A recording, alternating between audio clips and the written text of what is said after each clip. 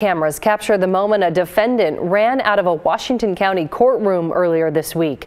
The judge had just determined he had violated probation, and the guy took off just as deputies were going to take him into custody. Let's bring in our Mike Benner. And Mike, not that long ago, a different person bolted out of that same courthouse. Yeah, that's right, Ashley. The guy in the February incident was in custody, and the charges he was facing far more serious than the guy who made a run for it this week while out of custody. Regardless, officials in Washington County are examining policies. Inside a Washington County courtroom Monday, a routine out-of-custody hearing turned into a spectacle. A judge determined that a guy by the name of Jamie Regalado Pena, in court for a probation hearing, was under the influence. Since that violates his probation, the judge decided the 34-year-old should be taken into custody.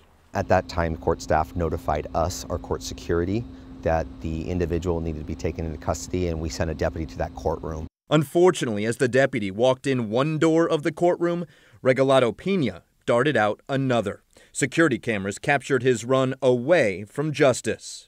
We're told Regalado Pena ran out of the courthouse and right into a parked car. A detective who happened to be driving by at the time, listening to the call on his radio, stopped and took the man into custody. He was checked out at a local hospital, had very minor injuries, and he is now in the Washington County Jail.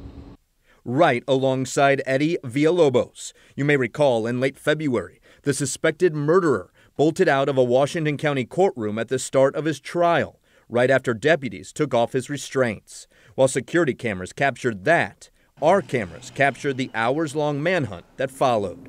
He was able to run away, and we were able to get him back within a few hours. Sergeant Danny DePietro wants to make one thing very clear. While these two incidents unfolded just weeks apart, they are very different. Villalobos escaped while he was in custody and deputies nearby. Regalado Pena, on the other hand, was not in custody. He was on probation. He came to the court probation hearing on his own accord. He was in front of the judge, and when the judge remanded him, he made a decision to run. Sergeant DePietro says the public can expect changes. Well, what we're doing is we're having conversations, and they're already taking place between our court security unit, the judges, the courts, to try to figure out what's the best way to orchestrate these incidents in the future.